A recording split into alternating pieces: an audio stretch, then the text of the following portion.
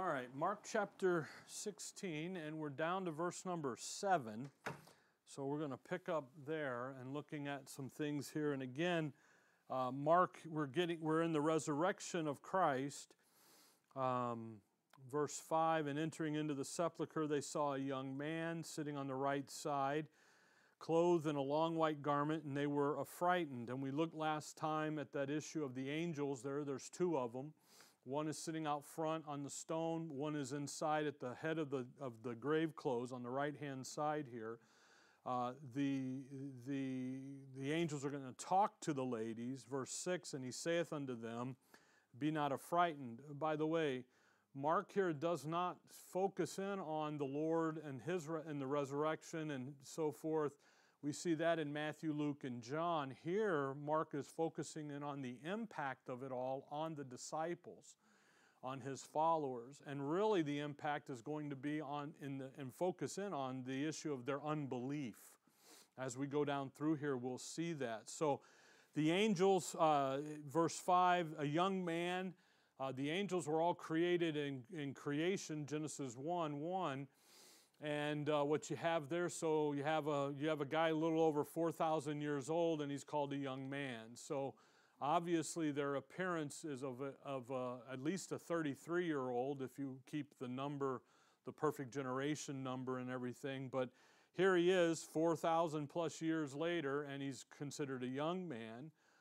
Angels carry on the appearance of men, Revelation 21 or 22, I just had says, and it's Revelation 21 and verse 17, according to the measure of a man, that is, of the angels. So angels are, they look like men, they're not winged.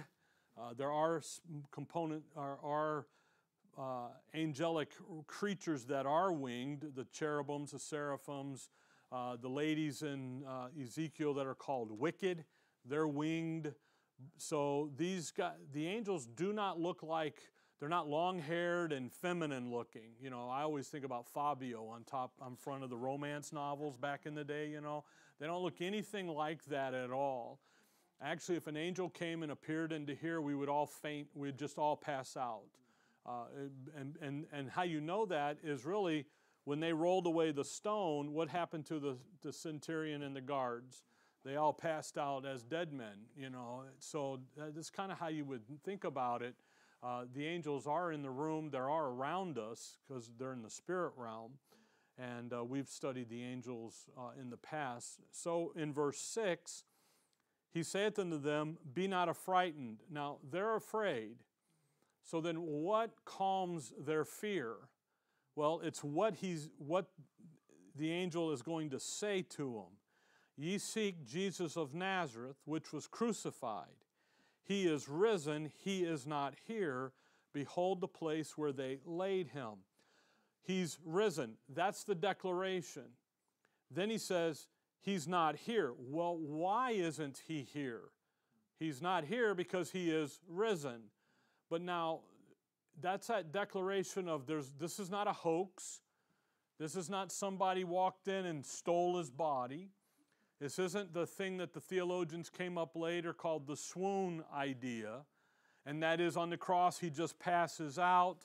And when they laid him in the cool of the tomb, he revived and then snuck out when they rolled the stone away. You know, it's none of that at all. Rather, again, he doesn't pass out. The reason that he's not here is he's risen, and it's just like he said. If you look at verse 7, but go your way, tell his disciples and Peter that he goeth before you into Galilee. There shall he see him, as he said unto you. And that's the issue here. As he said, just like he told you guys that the tomb, that he was going to go die, be buried, and then resurrect on the third day. That's what's happening here. So the empty tomb is proof, and it's a demonstration of his resurrection. He said he would be resurrected, and he is. Come, look at where they laid him. If you come over to John 20, hold on to Mark. If you look at John 20, John 20, verse 6. Then cometh Simon Peter following him, and went into the sepulchre, and seeth the linen cloths lie, and the napkin that was about his head, not lying with the linen clothes, but wrapped together in a place by itself. You see, when he resurrected, it's not like Lazarus where they had to undo him. He just literally came out of the grave clothes so that you saw the grave from shoulder to feet, that wrap. And then you see the napkin, the wrap around the head that they put, and that's laying here, and it's separated by the, and it's just like he just got right up out of them, which is what he did. So when you come back to Mark 16, the angel calms their fear. Hey, they are there, and they're in sorrow. They're the turmoil of the emotions of losing their loved one, losing their hope, losing their Messiah, losing everything that they thought he was. They're not registering the unbelief. The resurrection. They're not believing it. They're working through it. And so he says, you guys seek Jesus. You're in the right place. These ladies know where they've laid him. Back up in the end of chapter 15, they know there's a stone there. They're ill prepared. Who's going to roll the stone away from it? And they get there, and they're just shaken to the core. So he calms them. Then in verse 7, which is where we're going to pick up here, then he says, "But go your way, tell his disciples and Peter that he goeth before you into Galilee. There shall you see him, as he said unto you." Go, tell the disciples, tell the little flock, everybody, but go tell Peter. And it's Mark. Everything he said has happened. And it's Mark and Mark alone that draws out Peter specifically. The other ones just say, go tell everybody. But Mark, they say, here it is, you go tell Pete. And there's a reason for it here in Mark. Now, what begins to happen when we get into Mark 16? We'll talk about some of this next time as well. The new Bibles come in and they say from verse 9 to the end shouldn't be in there. And then they've got the oldest manuscripts, the two most ancient manuscripts, Sinaitic and Vaticanus, don't have it. Well, they don't tell you about the 600 other manuscripts that do have it. See? They don't tell you about that. And they go back to this, and so 600 have it and 2 don't have it. I think we got a problem here, see. So when you think about what's happening here, so then they come up with this idea about Mark, mentioning Peter. And what they do is they come in and they say, see, Mark is really just a collection of sermons that he put together for Peter. Because Peter's illiterate. Peter can't read. Peter can't write. Peter, and all this stuff. And they just dump all over Peter. And, come over to Acts 4. But if you think about Peter, Peter's a commercial fisherman. So Peter understands finance. So he's got to understand math. He understands contracts and quotas and everything business-wise. He's not illiterate. Actually, what's going to happen, look at Acts 4 and verse 13. Here's the verse that they use, by the way. Now when they saw the boldness of Peter and John and perceived that they were unlearned and ignorant men, they marveled, and they took knowledge of them that they had been with Jesus. You see the unlearned and ignorant? So they say, see, he's illiterate, he wouldn't know anything, so Mark is just collect up stuff. That's why Mark is so brief in the accounts. It's Mark's notes, and he's doing it for Peter. They'll even go as far as saying that he's actually copying down what Peter preached, and Peter told him to write this, like Paul has Tertius and the secretary and everything and all that. But the ignorance here in Acts 4, what the leadership of Israel is saying of Peter is they didn't go to our school. They didn't graduate from such and such university here. If you come over to John 7, by the way, I've had this said of me, so I'm in pretty good company. when you think about, look at John 7. John 7, verse 14. John 7:14. Now about the midst of the feast, Jesus went up into the temple and taught. And the Jews marveled, saying, How knoweth this man letters, having never learned? See, he didn't go to our school. We didn't. What was his graduating class? I had a guy ask me, what school did you go to? I said, well, School of Hard Knocks. I don't know. I didn't go to school. I went to Grace School of the Bible. That would have been it if you need a school name. And he's like, oh, so you don't understand eschatology. I'm like, what is that? I don't know the big words, you know. So he's like, end times, study of end times. I go, oh, yeah, I do. What do you want to talk about? Oh, well, are you pre-trib, mid-trib, post-trib? I'm pre. Well, I'm Pauline, you know. And he's like, how do you know all this? I go, because I study, you know. Well, do you know the Greek? Do you know the Greek? He's like, well, yes, I do. I said, all right, read it. He pulled out his Bible. It's got Greek and English. I said, don't read the English. Read the Greek. He couldn't do it. And I'm like, so you're no better than me. But I'm in the company of the Lord. I'm in the company of Peter. Guess what? I'm in the company of our Apostle Paul as well, because what do they say? His letters are mighty, but his appearance is weak, and he's rudimentary, you know, and all that stuff in 2 Corinthians. So they use Peter. And by the way, if you come over to 1 Peter 5, they use that ignorant and illiterate thing. Again, the leadership isn't saying he's dumb, stupid, can't read, can't write. The leadership of Israel is saying he didn't go to our seminary. He didn't go to our school. And when I was in high school, I went to a Baptist high school. And they're in Schaumburg Christian School. They were affiliated with Bob Jones back in the day. So guess where everybody went? Bob Jones. I was a rebel because I went to Pensacola Christian College. The baby Bob Jones, they called it back then. Abeka books and all that stuff. I went there for a year because I got a free ride. I got a scholarship, and they're like, come. And I'm like, cool. You know, so I go down, and I was there to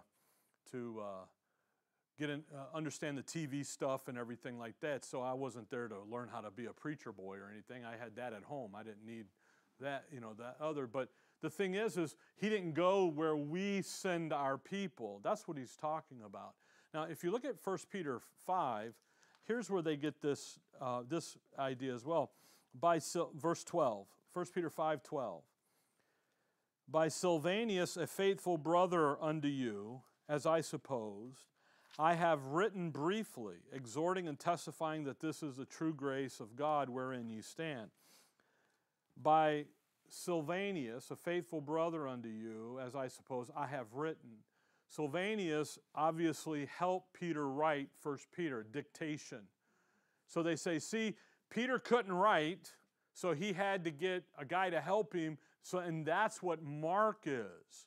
And that's where they say the book of Mark is really a collection of sermons and notes that Mark took from Peter's preaching and teaching.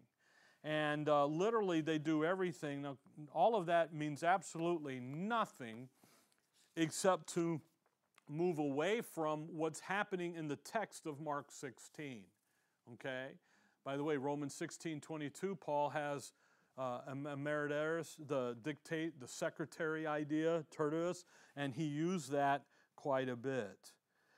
It's not that Peter is illiterate. He's not at all. So when you come back here to 16 verse 7, there's some wonderful things happening here as we go through this section, in that Mark is going to write some things here with a understanding that the reader already has the Gospel of Luke and the Gospel of John. So the other thing is, everybody says John's writings are late, AD 90, and that's not true at all. If you read John, John doesn't talk as in past back there. He talks in present right now. The book of the Revelation, they say, see, it's always that back over there, after AD 70, right. No. Paul makes references to it as early as Galatians. So there's references to this early.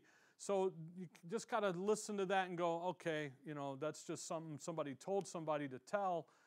when you get them into Scripture, it's just not always the case. So what Mark is going to do, and we'll see it as we go down through here, is Mark is literally written after Luke and John from the way it appears, okay? In that, Mark is going to bring up Mary Magdalene and the two on the road to Emmaus. So what do you need to know? You need to know John 20 and you need to know Luke 24, because those two passages fill in all the detail. Follow? So Mark he's requiring the reader, the little flock here, to understand Luke and John to get what he's going to make reference to. So it seems to me that Luke and John had to be written before Mark because of he's expecting the reader to know Mary Magdalene and the two on the road. Now, we'll get there in just a minute, but chapter 16, verse 7. But go thy way, tell his disciples. So you're going to go tell them. You're going to go take the message out to the little flock. What's the message? He's not here, he's risen. Okay? So go tell them. Then he adds Peter. Now, notice it's not Simon Peter, it's Peter. And then, so the question then is okay, why does Mark say, the angel says to the ladies, you go and tell Peter? Well, what did Peter just do to the Lord? He denied him 3 times. Okay? He's come over here, if you come back into chapter 14, and by the way, 16:7, that he goeth before you into Galilee, there shall you see him, as he said unto you. And that's really the lynch in this. Think about Peter. Peter has denied the Lord 3 times, goes out, weeps bitterly. Everything's lost. He's just defeated. And the angel says, Mary Magdalene, you go tell the disciples, but you tell Peter to go meet him in Galilee, as he told you. Now look back at Mark 14. Now this is why we spent time going through this stuff in Mark 14. Mark 14, verse 26. We're in the upper room, and when they had sung a hymn, they went out into the night, went out into the Mount of Olives. And Jesus said unto them, all ye shall be offended because of me this night. For it is written, Zechariah 13:7, I will smite the shepherd, and the sheep shall be scattered. So what's happened? The shepherd's been smitten, he's been killed, and what's happened to the sheep? They've scattered. You go tell the scattered sheep, the disciples out there, he is risen, and you especially get Peter. Verse 28. But after that I am risen. See how I'm risen. I'm gonna go die. I'm gonna be buried. The death certificate confirms the death. By the way, the burial confirms the death, because you don't bury live people, you bury dead people. I've risen, verse 28, I will go before you into Galilee. See, there it is. As he said. What did he tell you guys? He told them, I'm going to Galilee, I'll meet you in Galilee. Now, what does Peter do? But Peter said unto him, although all shall be offended, yet will not I. And Jesus said unto him, verily I say unto thee, that this day, even in this night, before the cock crow twice, thou shalt deny me thrice.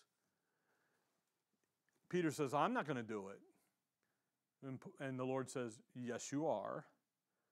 Verse 31, but he spoke the more vehemently, if I should die with thee, I will not deny thee in any wise. Likewise also said they all. Peter stomped his foot and said, no, I'm not going to deny you. And we looked at that, and I'll just remind you that Peter, full of himself, self-confident that he would love the Lord to the end. And yet what ended up happening? He denied him. And what literally, if you look down at verse 72, that thing in Luke when the Lord walks across the porch there from Ananias to Caiaphas' house, and Peter denied him that third time, and the Lord just looked at him, didn't have to say a word or anything.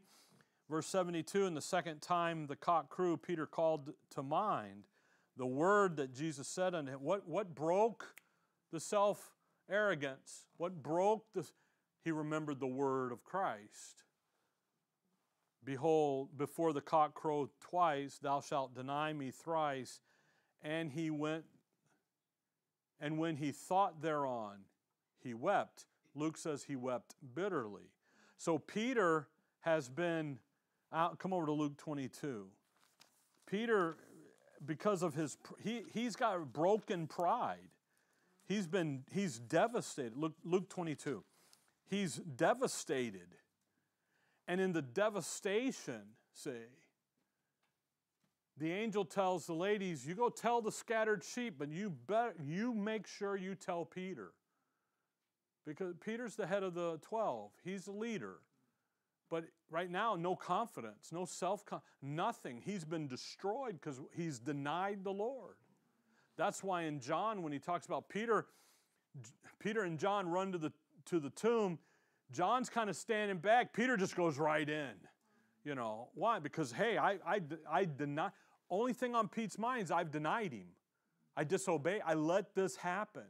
And that gets back to the whole thing in the garden where he's defending the Lord and the Lord's like just surrenders. And in Peter's mind, we don't surrender. Why are we surrendering? And it all comes from a place of unbelief. And that's going to be important here. Luke 22, verse 28, ye are they which have continued with me in my temptations, and I appoint unto you a kingdom as my Father hath appointed unto me,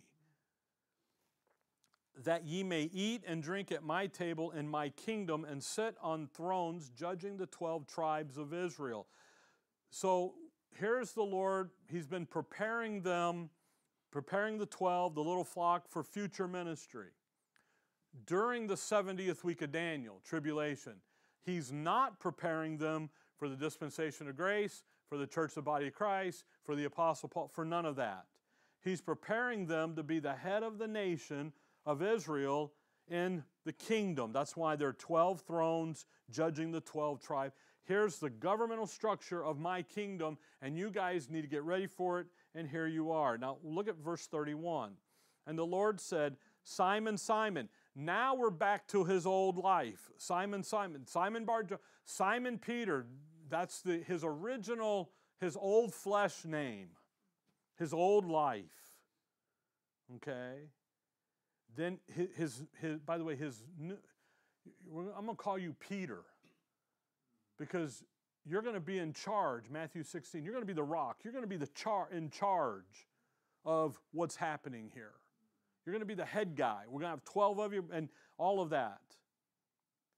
He says, Simon, Simon, behold, Satan hath desired to have you, that he may sift you as wheat. The plural, second person there, you and ye. So who are we? He's not talking about just Peter, he's talking about who? The whole, the group, the little flock. But I have prayed for thee, Peter, singular second person, you, Pete, that thy faith fail not. And when thou art converted, strengthen thy brother. The conversion here is not his faith in Christ as Messiah, his justification. The conversion here is really literally, Peter has fallen away, if you will. He's learning something about himself, that he can't trust himself. He's very confident. He's very self-aware. Peter he's denied the Lord. I'll never let him hit you. And then he turns and denies. See? Pete's always looking for a fight. He's always looking to get into it. So the conversion here is a converting from the broken heart.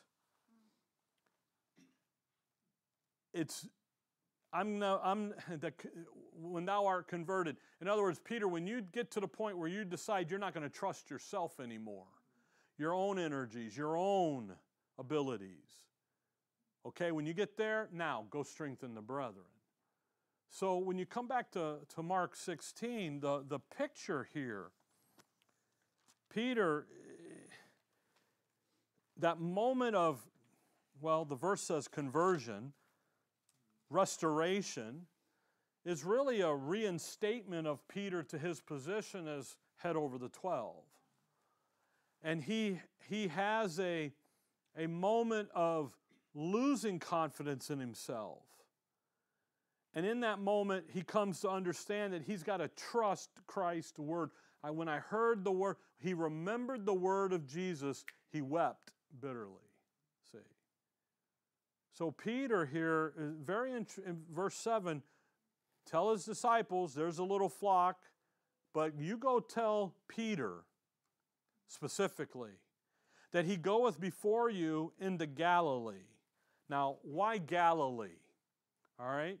We've all heard the preachers preach, and they say, come back to Matthew 4, and they say, Jerusalem is your hometown. Do you know that when he said to those guys in Acts 1, you're going to start in Jerusalem, that none of those guys were from Jerusalem? Jerusalem was not their hometown. Their hometown was up north in Galilee of the Gentiles. Every time I look on a map, Jerusalem is sitting over in the Middle East. And I know what they say. Jerusalem's your hometown. Judah's your state, your county. You know, Israel's your country, and all this. And go out there and pull. And it's great sentiment, but it's not what Scripture's talking about. Matthew 4. I'm going to meet you guys into Galilee. Why Galilee? Well, that's where he called the little flock from. 11 of the 12 are from Galilee. The only one from Jerusalem was Judas Iscariot, and he turned out to be the devil. Matthew 4, verse 12. Now when Jesus had heard that John was cast into prison, he departed into Galilee. So in Matthew 4:12, where does the Lord go? Galilee. Now hold on there real quick. Come over to 19, Matthew 19, and look at verse 1. 19:1. And it came to pass that when Jesus had finished these sayings, he departed from Galilee and came into the coast of Judea beyond Jordan, and now he's on his way into Jerusalem to die. So his ministry, predominantly, back to Matthew 4, is in Galilee. Verse 3, it's interesting. You know, he goes in, and he doesn't leave until it's time to go to die.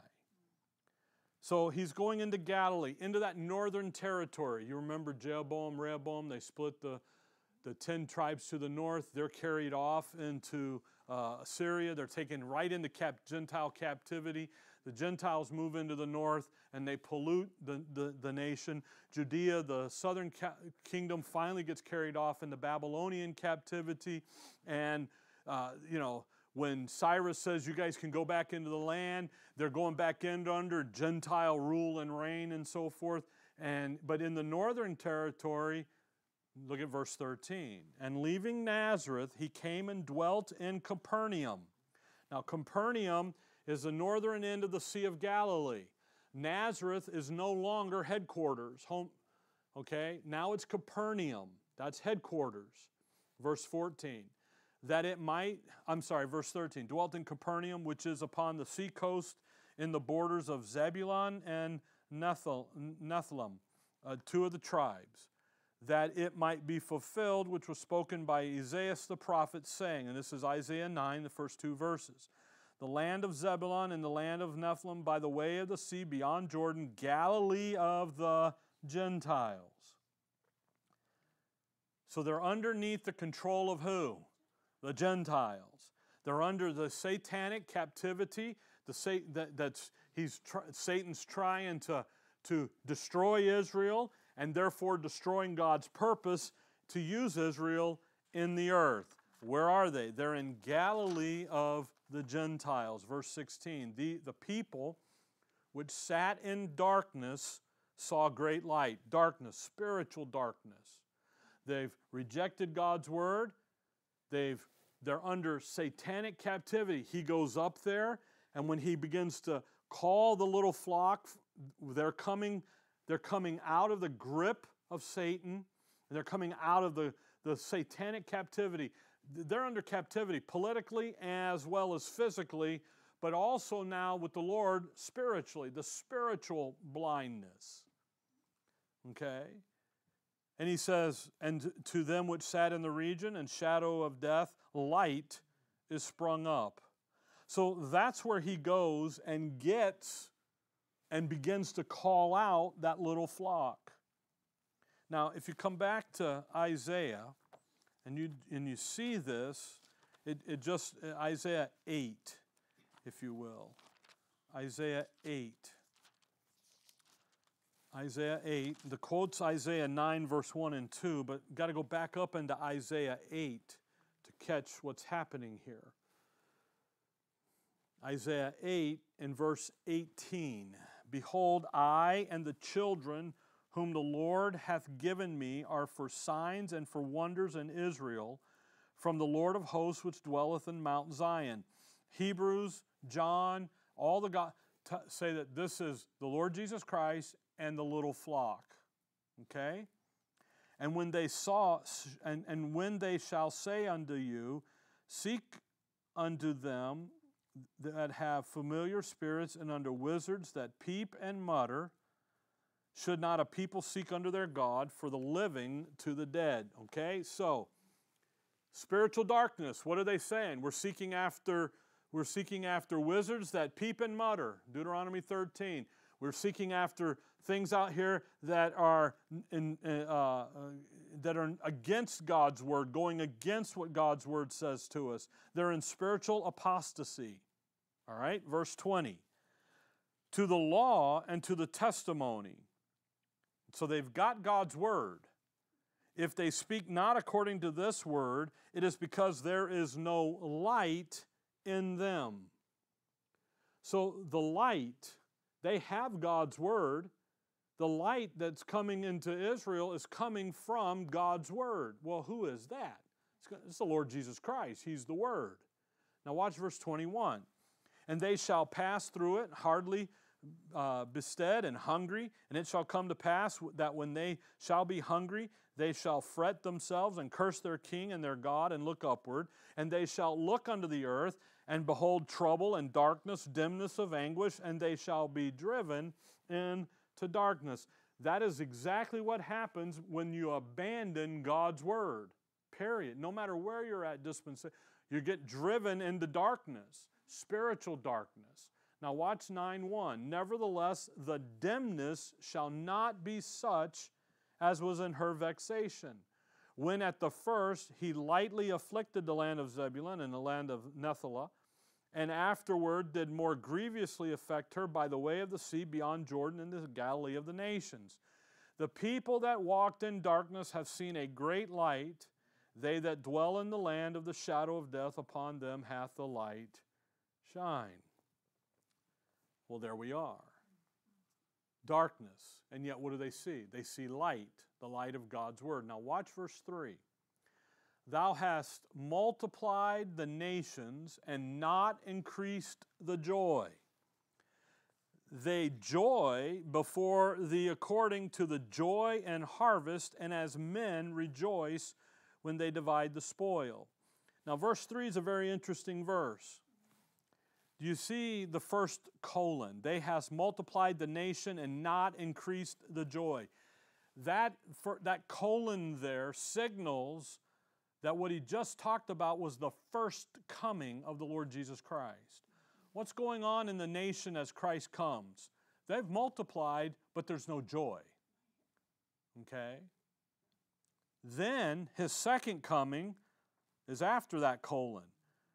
They joy before thee according to the joy in the harvest, and as men rejoice when they divide the spoil. There's his second coming, as they are going to have joy and rejoicing where?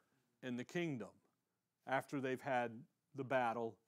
It's interesting, by the way, in Isaiah, that the first coming and the second coming are often offset by a colon or a comma. It's very interesting going through. You'll see first coming, colon, second coming. It's very fascinating. The point here, come back to Mark 16. The point in all of this is that Israel is in captivity. They're in satanic captivity. They're captive to Baal worship. They're in spiritual darkness.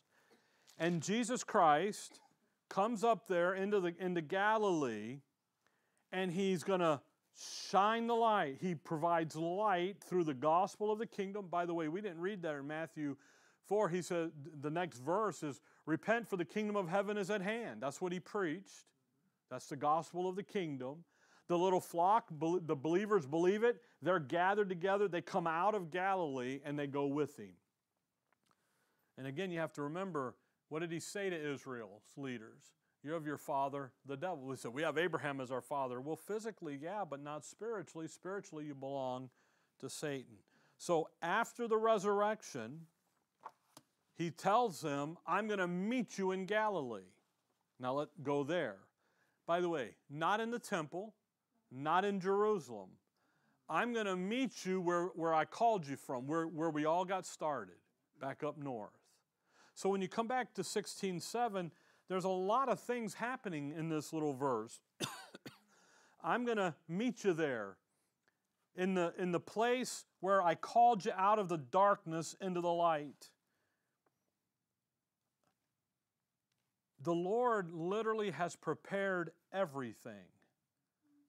He's gotten everything in place in order to get them ready to go through the tribulation and into the kingdom. He doesn't say anything. There's no hesitation here.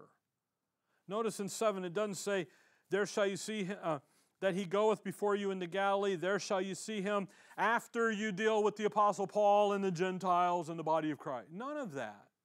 There's none of that activity. None of that. He's preparing them for the tribulation and into the kingdom. Acts 1 verse 3, He spends 40 days with them, teaching them the things pertaining to the kingdom. He's getting them ready. Matthew, the bulk of Matthew is a dispensational setting of them getting ready for the kingdom, the tribulation and the kingdom.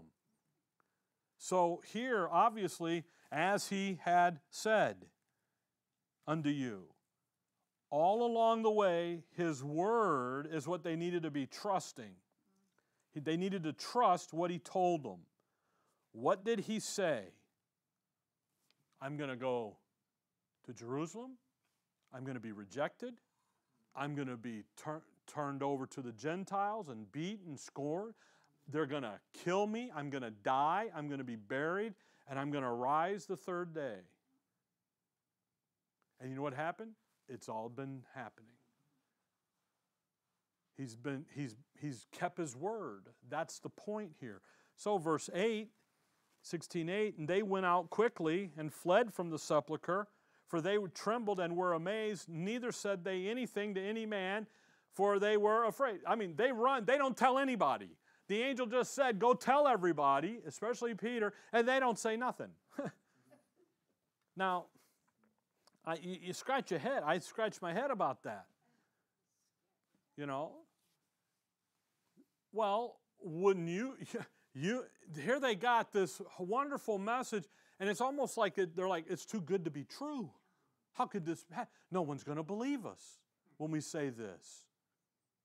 They're overwhelmed. Say. Well, watch what happens, verse 9. Now, when Jesus was risen early the first day of the week, He appeared first to Mary Magdalene, out of whom He had cast. Now, notice, we go back to the resurrection, the morning of. And now He's going to talk to Mary Magdalene. And she went and told them that had been with Him as they mourned and weep. And they, when they had heard that He was alive and had been seen of her, believed not. Verse 12, and after that He appeared in another form unto the two of them as they walked and went into the country. This is the two on the road. And they went and told it unto the residue. Neither believed they them. So even when they were told, the disciples, they weren't ready to believe. So the ladies coming out, they don't go tell anybody. It's a hard thing to believe what we just heard. You can't blame them. I mean, if an angel showed up and said, boo, hey, here's what's going on, and you're not believing the word anyway, then they go. And again, last time we ended talking briefly about the emphasis here by Mark on their unbelief. And again, the focus in on that is tremendously important. Now, go back up to verse 9, and let's talk about Mary Magdalene here. Because Mary Magdalene, in order to understand her, you need John 20, okay? To understand the two on the road, you need Luke 24. But watch how Mark does this. Now, when Jesus was risen early the first day of the week, he appeared first to Mary Magdalene, and out of whom he had cast 7 devils.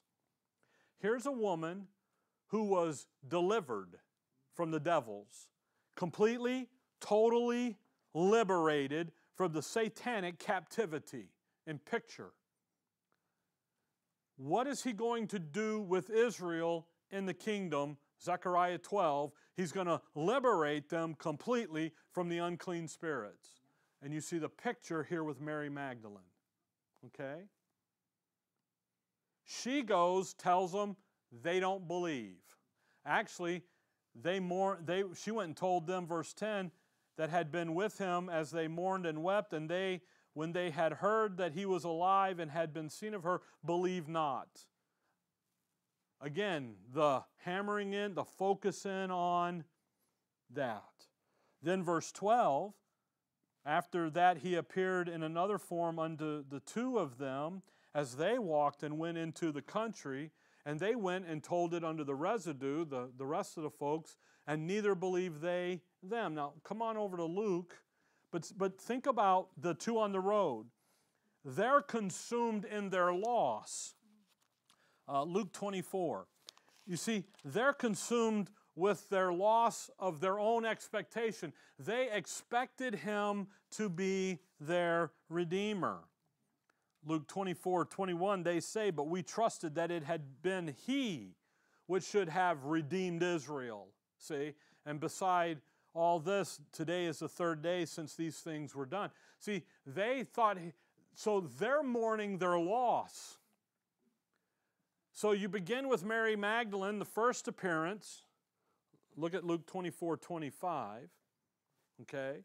So you begin with Mary Magdalene in the first, this picture of Israel being completely liberated from the unclean spirits. And then you deal with the 2 on the road, and they're completely dealing with their loss.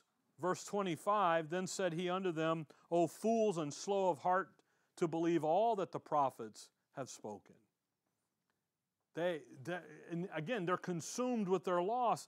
And what Mark does, again, Mark's assuming that you have Luke and John and you know what he's talking about. He's quick to just hit it and run. Okay? So obviously Luke and John are on the table. You know, Paul in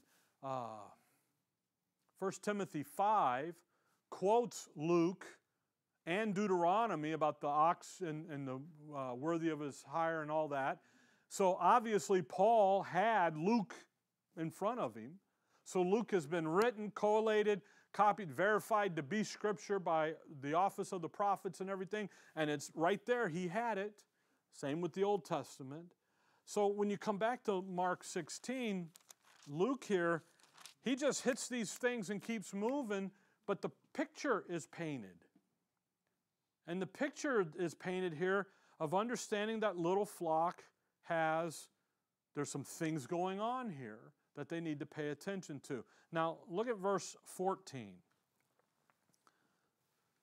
Mark 16:14. Afterward, he appeared unto the 11 as they sat at meat, and upbraided them with their unbelief and hardness of heart, because they believed not them which had seen him after he was risen. Now, that's the point here. And this is why the focus on their unbelief is so important. He meets with them. He upbraided them with their unbelief. He's chastising them, okay? He's as a dad, you have to chastise, discipline the children, and he's getting after them about their unbelief. And why it's here in Mark, again, the suffering servant of Jehovah, however here is Jesus' servant. What Mark is doing here is you have to understand their unbelief is this record of their unbelief is very important because it has a direct bearing on the value of their subsequent belief concerning His resurrection. Okay? The record of their unbelief at the reports of His resurrection are a validation of their later conviction that He is risen. Early Acts, you see Peter all about the resurrection. Boom, boom, boom on it. No heart of unbelief there, see. If they are willing to suffer the assault, the persecution, the death, the trouble, all based upon the fact that they are testifying, they are the witnesses to what? His resurrection. That means this unbelief over here, you know what that means? It wasn't a hoax. It wasn't a made-up story. Because a hoax you don't believe in. Because they do believe over here. So their unbelief over here is a validation of their later come that this really happened. It's not a hoax. It's not made up. They saw Him. They're validating. And so they come from unbelief to conviction. So much so that they're facing death. And it's the reason that they move that is it's what? It's real. It really happened. So the value here in Mark is they know He was risen, but based upon the fact that they didn't expect Him to be risen. The ladies go, Peter and John go, they're expecting to find Him dead laid out. They get there, He's not here, He's risen. They were shocked. When these ladies show up about, hey, who's going to roll the scepter? Who's going to roll the stone? And they get there and they're like, okay, where'd He go? Remember, Mary asks the gardener, who is really the Lord, where'd you put Him? If you just tell them, I'll go get Him. See, they're not expecting Him to be gone, to be risen. So their unbelief does what? Validates their belief over here, and it goes hand in hand. Now, you'll notice in verse 14, the 11, as they sat at meat. Okay, now come over to Acts 1. Well, Acts 1. Let's just look here for a second. Acts 1 verse 3. The confidence of His resurrection. The confidence that we have in the death, burial, and resurrection. His burial confirms that He's dead. Pilate demanded a death certificate from the centurion, and he got it. If you deny that the Lord died, then you're denying a governmental death certificate that is inaccurate. Okay? Notice in verse 3, Acts 1 verse 3, to whom also He showed Himself alive after His passions by many infallible proofs, being seen of them 40 days, and speaking of things pertaining to the kingdom. He validated the infallible proofs. One of them is He's being seen. In 1 Corinthians 15, 3 and 4, Paul talks about he was dead, buried, and resurrection. Verse 5, and was seen of. See? So, not only death, burial, and resurrection, but seen of. See, no one expected His resurrection.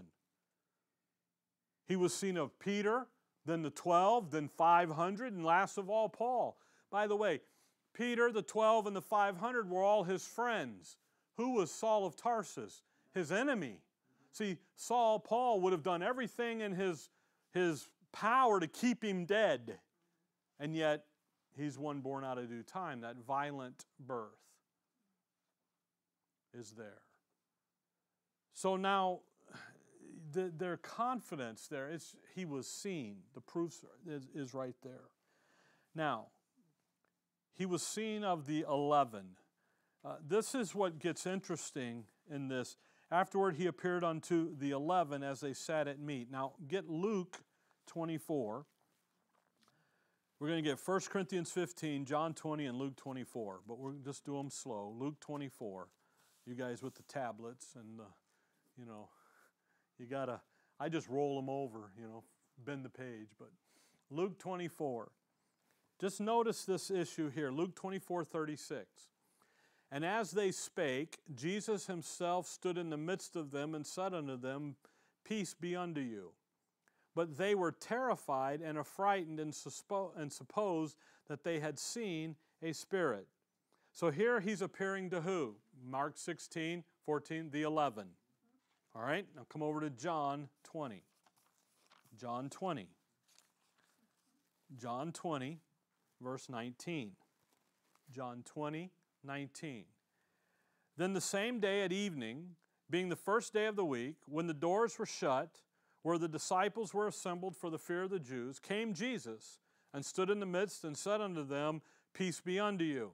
All right, so Mark 16, right? Are you sure? There's 11 of them there. Well, verse 24. And Thomas, one of the 12, called Didymus, was not with them when Jesus came. So wait a minute, it wasn't the 11, it was 10. Or was it 11? Or was it the 12? Well, we know 12's the number, but one's dead. Judas is dead. But then we still got this 11, now we got 10, and we got 11. Now come over to 1 Corinthians 15, because watch Paul. 1 Corinthians 15. 1 Corinthians 15. So you've got this thing here that's happening with this number that's really fascinating. Because, again, we have to have 12 apostles. 11 are alive. Judas is dead. But then when he gets together with them, Thomas wasn't there, so really there's 10. But Mark 16 clearly said 11. So Mark 16 is recognizing Judas's absence, yet Thomas wasn't there. So then why 11? You follow? Okay? Now watch 1 Corinthians 15, verse 3. For I delivered unto you first of all that which I also received, how that Christ died for our sins according to the Scriptures, and that he was buried, and that he rose again the third day according to the Scriptures. And that he was seen of Cephas, then of the 12. Well, wait a minute. Paul confirms 12. But who's the 12? You see, the 12 is the whole, it's like when we say the Sanhedrin or the Sadducee. It's the whole group. That 12 is the whole group. Okay? So between resurrection and ascension, what happened? Do you remember? A little guy by the name of Matthias happened. Go to Acts 1. And just notice what Paul is doing here in 1 Corinthians 15. By the way, he's seen of above 500. Then he's seen of James. Then of all the apostles. And then he's seen of Paul. See? So between the resurrection and the ascension, they need to get the 12 back. That's what Peter's doing here. By the way, Peter's doing this prior to being filled with the Holy Spirit. Acts 2 hadn't happened yet. Verse 26. Well, verse 24. I'm sorry. Acts 1:24. And they prayed and said, Thou, Lord, which knowest the hearts of all men, show whether of these two thou hast chosen. That's past. It's already been done. In the mind of the Holy Spirit, Matthias is the 12th apostle. He just hasn't been officially elected to the position. Judas is gone. Okay? He's dead. But the 11 sit there. Wait a minute, Thomas isn't there, but there's 11 sitting in that room. Because who's sitting there? Matthias. And in the eyes of the Holy Spirit, he's already in that place. Verse 26, and they gave forth their lots, and the lot fell upon Matthias, and he was numbered with the 11. So Matthias's place is among the, he takes that, by the way, if you read verse 25, that he may take part of this ministry and apostleship from which Judas by transgression fell. You see the comma? That he might go to his own place. And usually what people say is Judas has a special place in hell, and that is not the case. What the case is Matthias taking his place. Matthias is now gaining the rightful position in the 12 as Judas's replacement. Okay? So Matthias's placing as one of the 12 was already in place. So he was already considered to be after the resurrection. All right? Now, prior to the resurrection, not so, because Judas has to go do his thing. What does Judas do? He betrays him, and he goes out and kills himself. And then, in God's mind, the Holy Spirit, Matthias is already in place. Because what's coming? Wrath, kingdom. We got to be ready. That's what Peter's doing in Acts 1. Guys, we need to have 12 of us, so let's do this. Peter doesn't know that, but Mark 16, when he says he's with the 12, we know from John that Thomas isn't there. Now, if Thomas had been there, what number would it have been? 12. Paul, by the way, he was seen of the 12, confirms Matthias being in the place because it's after the resurrection. See, Paul confirms this out here that he's already there. He just hasn't gone through the election process. He's already in. You follow that? Did that make any sense? Okay. Because what happens is they use that in Mark 16 to say this is one of the reasons why this should not be in your Bible, is because your King James Bible can't get the numbering right. Because is it 11? Is it 12? Is it 11 or is it 10? And they run the verses we just ran. Except for Acts 1. They stay out of Acts 1, okay? And then they come down here in a minute in Acts 16 or Mark 16, and they don't know how to handle the snakes, and they don't know how to handle the deadly things, so they just say, this is all hooey and hoaxy and fairy tales, so we just jettison that out. Now, we're going to go through it.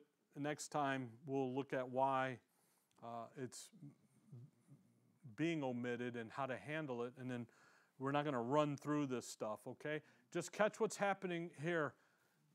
Ladies, you go tell the scattered sheep, especially Peter, because Peter is he's depressed. No self-esteem, no self-respect, you go deal with Pete. They go to tell, and nobody will believe them. He goes to Mary Magdalene, picture of the little flock completely restored and set up into the kingdom. No one believes her. He goes to the two on the road, a picture of they're just consumed with their loss. No one believes them. He sits them down. He gets on them for their unbelief. But their unbelief is important because it validates the fact that when they do believe, that the resurrection was never a hoax. It was true. It was real. It was legitimate. And who validates it is the whole company of the apostles. Peter's not there yet. I'm sorry, Thomas isn't there, but they're all there in the end. Okay? Now, I could have said all that in the beginning, and we'd have been done early. But it's much more fun to go through the verses. Okay? All right. A lot packed in that hour. Okay. Dear Heavenly Father, we thank you for the evening, Lord. We thank you for your word. We thank you for the look into the details around your resurrection and the things that happen here with the believers. Their response, the impact of your resurrection had on them, and the fact that in the end, they were rejoicing with you. In your name we pray. Amen.